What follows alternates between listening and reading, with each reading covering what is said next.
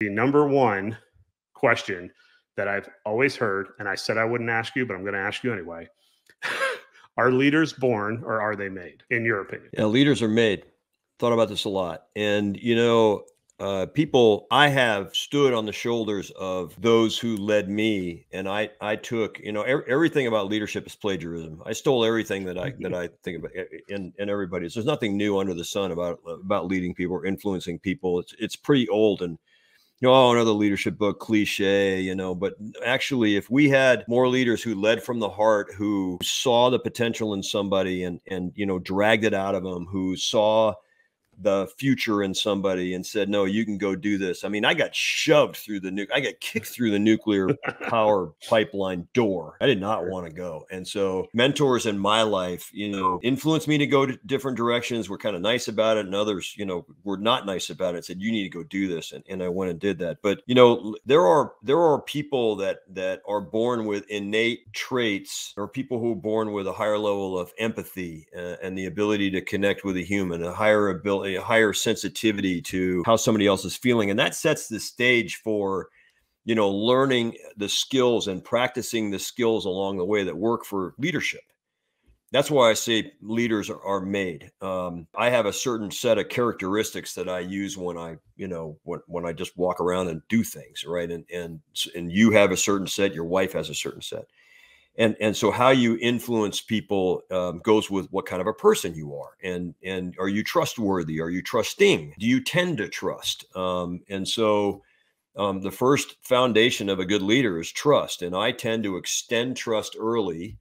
Some people will not extend trust, and they want you to prove to them you can be trusted before they extend that to you. But I have learned that early extension of trust from a leader, you will get that. You will start to set the conditions for a trusting relationship where ultimately you don't want to disappoint each other. So the team doesn't want to disappoint you as a leader. You don't want to disappoint the team as the leader.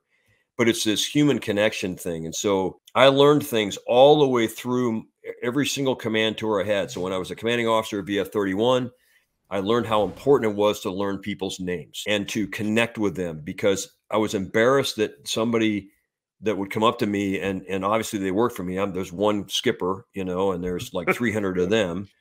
And then I was embarrassed. It never happened, but I was embarrassed that somebody would come up to me and say, sir, and I didn't know who they were.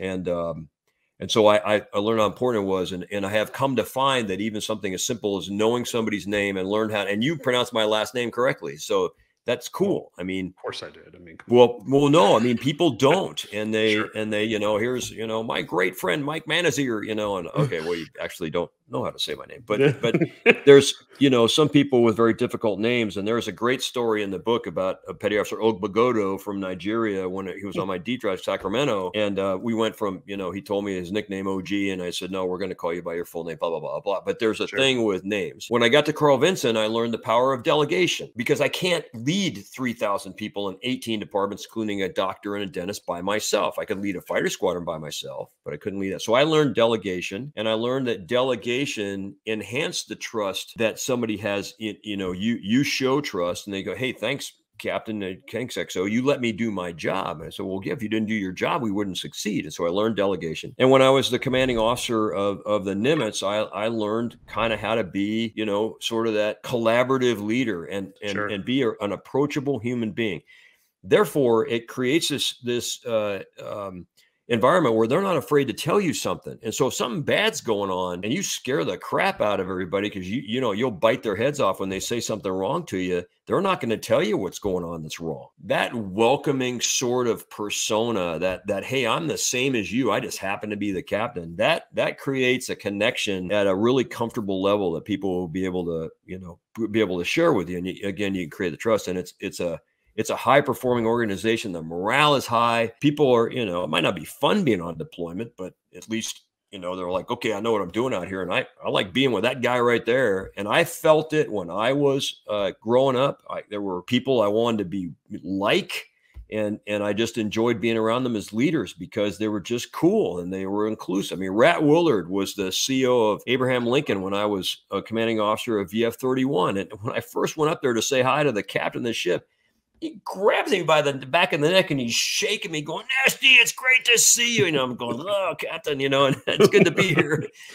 So I mean, it was just, this fellowship of connection and stuff that you can create. And I really, that's what I mean. All through the book is this ability to connect from the heart and connect as a human being. And you don't lead with your title, you lead with your own influence, and you work hard on connecting with each person that's in your organization. Figure out what makes them tick.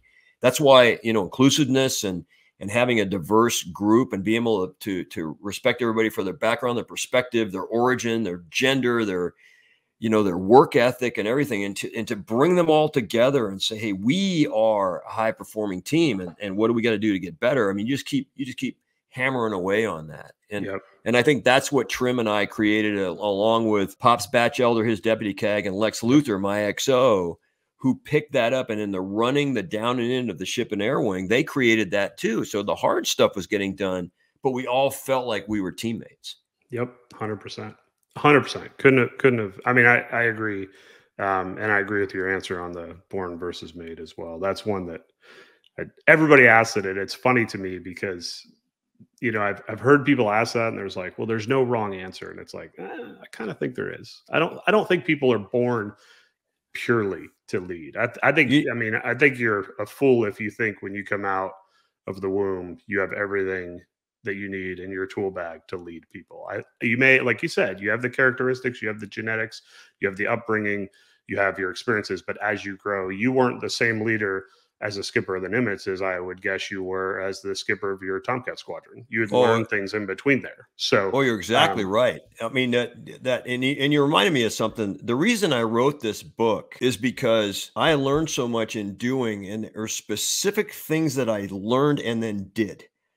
So to make the leader that I was, and you're right. I look back at my skipper tour and God, it's a blessing I didn't get fired as a commanding officer of my fighter squadron. What I learned to be a CO in Nimitz and a strike group commander. But I used to, when I was strike group commander, I grabbed all the XOs. You never heard about why somebody got fired from their squadron. Their loss in confidence ability to command, right? But you never heard why. And I got them together. And I took away all the mystery and I said, look, I'm going to tell you what I know about some of these firings. It's not going to surprise you. There are things that people get fired for. And so this mystery of, oh my gosh, I've got to walk on eggshells here because I'm going to get fired. No, it's stuff that's predictable. And you just got to be able to behave yourself and make sure you're taking care of your resources and make sure you're not setting a toxic work environment. And the rules on what you can do there. And there's no mystery, but I specifically thought about, I need to help people who might not see, like, how do I lead? What do I do?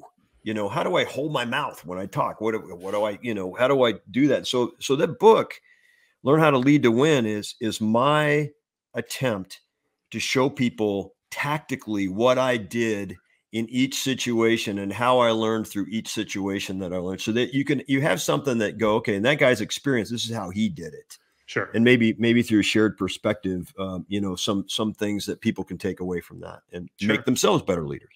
Sure. So moving on with that, and you kind of touched on this, but I think it's an important thing, is if you could pick 3 characteristics that make a good leader. Well, first of all, there's only 2 things that a good leader needs to do, just 2. Give guidance and remove barriers. That's all.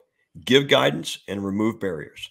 And so when you lead your team, it doesn't matter how big the team is, and you're going to give them guidance, you tell them why you're doing what you want. Does Simon Sinek start with why? So why are we doing this? And so you might have to explain a little bit what you want done, but not how you want it done, right? So why we're doing it, what you want done. I want to go down there and hit that target, and, what questions do you have? How do you want it done? Nope. You guys, over to you guys, get it done. And then remove barriers. And so because of my elevated rank as the boss, or your listeners, if you're a leader of any kind of level, you have an authority as the leader that allows you to attack the barriers that are in front of your team. And so if they come back and go, hey, boss, we're trying to get to that target, but we need like this barrier moved out of the way, that policy or that, that thing, or we need some more money, or we need an extra person, whatever that barrier is, your job is to go attack that barrier. Those 2 things, only 2 things that a good leader needs to do: give guidance, remove barriers. Now, characteristics: calm, consistent, and confident. And you give confidence that it's okay. And so you're calm and confident, and they can look to you and go, okay, boss, I think sweating it. We're going to be able to do this. Sense of humor. You got to have a sense of humor about it. Definitely don't take your, I guess, cliche. Don't take yourself, seriously, your job, take your job seriously, not yourself seriously. It's not all about me, oh, come on. It's, that kind of thing. That always a disarming, capability there with your team, approachable. And then the last one is kind of, that ability to trust, and trust not just with the minuscule task, but the crown jewel, the thing you're most worried about. You're trusting your team to take care of it. The one the boss says, if you screw that up, you're fired. Best result you're going to get is to give that task to your team. And you just ask some really good questions about how it's going, on the way. So that's how I would answer your question, and really work hard on, being an approachable person and going, hey, we'll be able to figure this out. Confidence in the team. You guys will be able to figure this out. We're the best team out there, and you're firing up. So hopefully that answered your question. It did. Kind of not necessarily my last question, but an important question. Does somebody have to be a leader to get something out of your book? Or can they have zero leadership experience and still take something away from reading your book? I wrote the book for anybody who is seeking to lead or who is in a leadership role. And in the introduction, it even talks about if you're a grandparent trying to influence a grandson, if you are a teacher at any level trying to influence people in a class, if you are a young high school student who is trying to figure out how to influence her peers, you're a leader. And the introduction starts to go into that. I wrote the book so it would hopefully appeal to everybody. So we spent a lot of time trying to figure out who the target audience was. Somebody like you or Seep or Trim or, TAC Air, we were really worried about the fact that nobody would pick up the book if they weren't already a TAC Air pilot, or, there's an aircraft carrier on the front and they go, well, I'm not going to learn anything from that book because, it's obviously a military related book. And, there's Nasty, the captain, the Admiral. He grew up as a traditional F-14, to F-18 fighter. So there's nothing I can learn here. We wrote the book to appeal to anybody who is seeking to learn how to lead from the heart, how to lead through human connection.